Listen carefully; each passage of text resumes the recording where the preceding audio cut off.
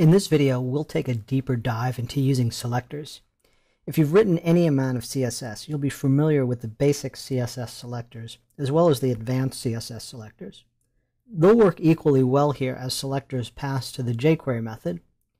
We'll also look at how to make selections using attributes and their values, and how to make selections based on an element's position.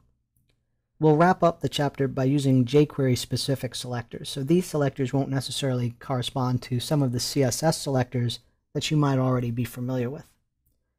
You'll need to open up exercise_1.html, which is inside of the Chapter 5 Using Selectors directory. Below the heading in the initial paragraph, you'll see two lists followed by a button. We'll click the button to select all of the LI tags in the document based on our selector, and we'll highlight those elements with a background color of yellow. We'll finish the exercise by modifying our selector so that it only selects those LI tags that are in list number 1. Inside the source code, you'll see a script block with a document ready function, so all that we need to do now is to find the correct selector for all of the LI tags in the document. Then activate the button so that when it's clicked, the selector that selected those LI elements sets their background color to yellow.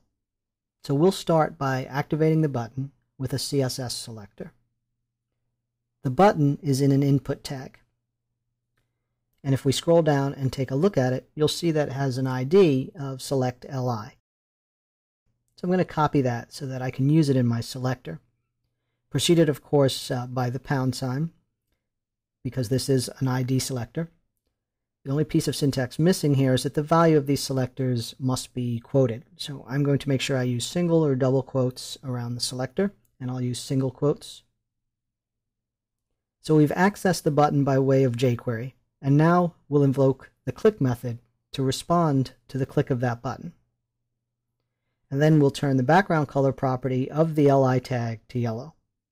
So first we select that LI tag. To select the tag with the basic CSS selector, again, you quote it, and you just put the name of the tag. And you might be familiar with this from CSS. It's often referred to as a tag selector, and you simply use the name of the tag. And in this case, the name of the tag is LI. So now that we have the selector, we'll go ahead and set the background property using the CSS method, passing to it two arguments. The first one being the property we want to set, in this case, background color. And the second argument is the value we'd like to set for that property, in this case, yellow. You can proofread that quickly, and then we'll test it in the browser. We'll go ahead and click the Select LI Elements button, and we should see all of the LI elements in the document highlighted in yellow. Next, we'll move on to step 2, where we'll modify the code so that we select only those LI elements that are in the top list, or list 1. We'll return to the source code and make a simple modification. We'll go to the selector that selects all the LI tags in the document, and we'll modify the selector so that it only selects LI tags that are children of another tag. So the parent tag goes first, followed by a spacebar, and then the tag that you're trying to turn into a wrapped set. So list 1 is inside of a div tag whose ID is list 1, and the LI tags in list 2 are wrapped in a div tag whose ID is list 2. So all we need to do is invoke the proper parent here. So I'm going to copy list 1, our first list, and then modify the selector to point to that div, and there's the parent-child relationship. If you've written CSS, you're probably familiar with this selector. It's the parent tag, which is this div list 1, followed by a spacebar. Then all LI tags underneath that parent tag will be selected. So let's save, and we'll test this in the browser.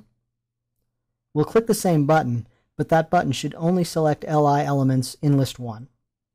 So that's the basic tag selector used in CSS, and as you've seen here, it's used equally well in jQuery.